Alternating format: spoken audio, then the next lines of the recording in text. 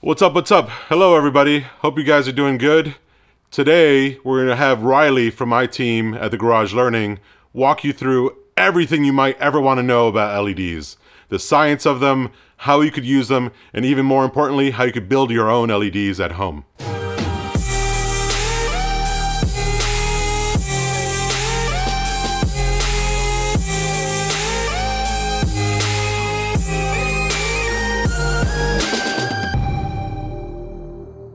Hi, I'm Riley with the Garage Learning, and today we're going to discuss the theory behind LED lights. So what is an LED?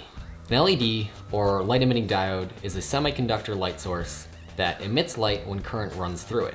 A traditional light, let's say a tungsten light, has a filament inside of it, and it runs current through that filament, heating it up until it glows, producing light.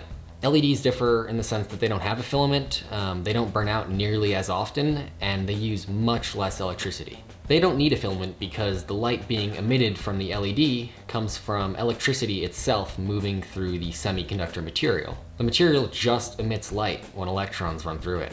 And LEDs don't burn out either. They can last up to like 20 times longer than a light bulb of a similar output. And this isn't new tech. LEDs have been around since the 60s. When compared to other lights, LEDs stand out in a variety of different ways. For one, LEDs can be designed to generate pretty much any color on the visible spectrum, whereas traditional lights need gels or filters to achieve the same result. There are lots of lights on the market that allow you to dial in any color you want using multiple LEDs of different colors. These lights use a mix of red, green, and blue chips, as well as sometimes white LEDs. Dialing in their color is done with a controller. That's something we'll get into later. Furthermore, when an incandescent light bulb turns off, its glow sticks around for a minute. And when it turns on, it takes a minute to get the temperature. LEDs don't have to do this because of how they work. The chips can turn on and off instantly. LED's high power density means that an LED head can be much smaller than, say, a tungsten light of the same output. The downside to LEDs can be their CRI. CRI, in technical terms, is the ability of a light source to reveal colors of objects accurately, compared to the sun's ability to do the same thing. Basically, CRI is how real the color looks. CRI's scale goes from 0 to 100, with 0 being lights of very poor color rendition, and 100 being lights with great color rendition, like natural sunlight. Basically, the lower the CRI, the poorer quality of the light. Most LEDs nowadays range from 75 all the way up to 98 CRI, which is pretty good, but it's not tungsten, which can have a CRI of 100.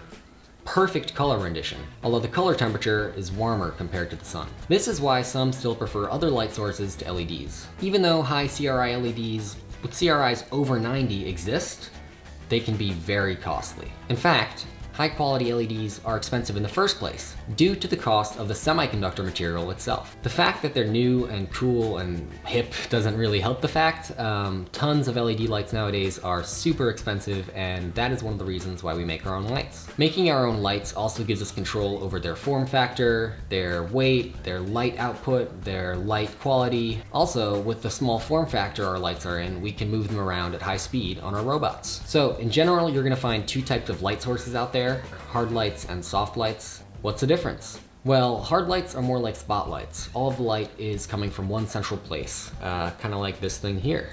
Whereas soft lights, like this panel, have tons of small lights spread out evenly across them to create a more even, spread out, softer light beam. So you're probably familiar with these LED strips or the LED strips on our panel, but you're also probably wondering, what the heck is this thing? This is called a COB, or chip on board. A COB is basically a circuit on a circuit board, like you'd find in any computer. But here, instead of a CPU or RAM, a bunch of tiny LEDs are being grouped together in an array in a super dense method. So basically, this circuit board here is how we go from a ton of tiny little grouped LEDs to a positive and a negative pad that we can solder to. The way COBs are manufactured means that they can come in all sorts of different shapes and sizes. COBs are actually found all over the place. In fact, this LED strip, the lights on it, those are just tiny COBs. So now that we've talked a little bit about the LED, let's talk about how to power them. All LEDs need a DC power source. It can be a battery or an AC to DC power supply. Electrons flow from the negative terminal at the power source through the LED chip to the positive terminal at the power source. As they flow through the chip, the LED emits light. LEDs are diodes, meaning they only flow power in one direction, so the power source has to be DC. Well, what does that even mean? Basically, there are two types of current. There's AC and DC. AC stands for alternating current, and DC stands for direct current. Now, the way electricity works is there are electrons flowing through the circuit, and in alternating current, the electrons alternate which directions they're going back and forth really, really quickly. There's no one direction to the circuit. The circuit goes in both ways really quickly. And the benefit of this is basically it allows electricity to travel really long distances. So basically what the power supply does is converts the AC voltage from the wall into DC voltage for the LED itself. These power supplies can differ dramatically in price and quality. Now, even if we could use AC voltage to run LEDs, we wouldn't want to. Wall power is dangerous and can hurt you. Low voltage DC systems are safer. Loose wires need to be closer to arc and won't zap you nearly as bad if you somehow drop them in water. The only downside is that over longer cable runs, voltage can drop due to resistance and power can be lost. What is resistance? Well, in order to talk about resistance, we're going to need to talk about voltage and amperage as well. So this power supply converts 120 volts AC from the wall to 36 volts DC at 3 amps. Let's break that down. So bear with me for a minute. We're going to think about electricity as a water pipe. So there's water flowing through the pipe, and there are a few things to think about. There's the water pressure, there's the pipe size, and there's the amount of flow. Voltage or pressure is the force pushing the electricity. Amperage, or the amount of flow, is how much electricity is actually going through. Resistance, or the pipe size, is the force restricting the electricity. We're not really going to talk about resistance a lot because in these small circuits, there's not much resistance at all. One thing we will talk about though is wattage. Wattage is total power and is equal to volts times amps. Now, an important thing to remember is power supplies have a voltage and an amperage rating. Therefore, they have a rating for wattage. An important thing to remember when designing LED circuits is that the power supply has to be strong enough, has to have enough wattage to power this chip fully. So you can figure this out with some math. Firstly, every LED has a max power in watts consumed by the chip at a stable operating voltage. Let's focus on this COB for a minute. It's rated for 100 watts at 36 volts. This means when designing our circuit, we want a 36 volt power supply. Sure, the chip might turn on at 30 volts, but it won't reach its 100 watt potential until you give it the full 36 volts. So we've chosen our 36 volt power supply, but we need to make sure our power supply can supply enough power for this 100 watt chip. Since we know watts equals amps times volts, we can do this by dividing the wattage of the COB by the 36 volts that needs to run on, and we get about 2.8 amps. So this COB will pull 2.8 amps at its max power. This power supply is rated for 3 amps. Perfect. So I'm gonna put this off to the side for a second. And you probably noticed that this light also has a fan and a heatsink on it. You're probably wondering, why do you need to cool the LED? I thought it was efficient. Does it even burn out?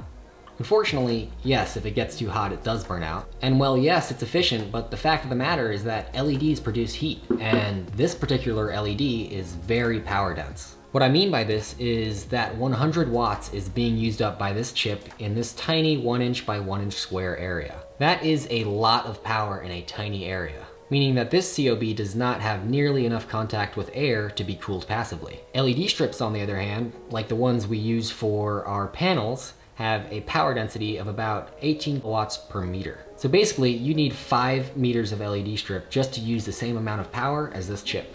These LEDs are such low power density that their surface area and contact with air alone is enough to keep them cooled. The LED strip has so much contact with air that the air absorbs the heat and the chip stays cool. Furthermore, on the back of our LED panels, we have an aluminum panel that acts as a heatsink and gives even more contact with air, keeping our panels cool to the touch when operating. So this fan here is considered active cooling. The heat from the LED chip is conducted via the heatsink into these fins, and then the fan here blows away the hot air from the inside of the fins. You'll see this fin design with a lot of heat sinks because it actually gives a lot of surface area and a lot more contact with air than, say, just like a block of metal. Air can get all the way up in these gaps, absorb all the heat from the chip, and then get blown away by the fan. This process, which we call active cooling, keeps the LED at a stable temperature. Our LEDs at the studio use water cooling. It's a similar process to air cooling. The heat is transferred into the water, which is cooled by a chiller. But in this case, water is pumped through a hollow aluminum block that the LED sits on. The heat flows into the block, then into the water, where it's pumped all the way into the tank for chilling. This is why you always see green water hoses all over our sets. Now that we've talked about what an LED needs to operate, let's talk about powering them, specifically dimming them. You'll notice that lots of LED lights, when dimmed, appear to flicker in high-speed video. Why? Well, they're actually flickering, not dimming. Most LED dimmers out there use something called PWM, pulse width modulation, to dim the chip. By turning the power supply on and off super quickly, it can actually give the effect of dimming to the naked eye. In reality though, it's just flickering the power really quickly. PWM's control is called duty cycle. Duty cycle is basically just how long the power is on and how long the power is off. So for example, a 50% duty cycle, the light would be on 50% of the time, it would appear to be 50% brightness. Whereas with the 10% duty cycle, the light would be on a tenth of the time and look like it's a tenth brightness. So basically, most LED dimmers flicker. The simple way to avoid this is by using a power supply just to power your LED with no dimming, but there's another option. Voltage dimming is dimming the LED by changing the voltage it gets. If you remember from earlier, we explained that a chip rated for 36 volts might even just barely turn on at 30 volts. At lower voltages, LEDs output dimmer light. Voltage dimming is complicated though, and it has some downsides to it. For example, CRI.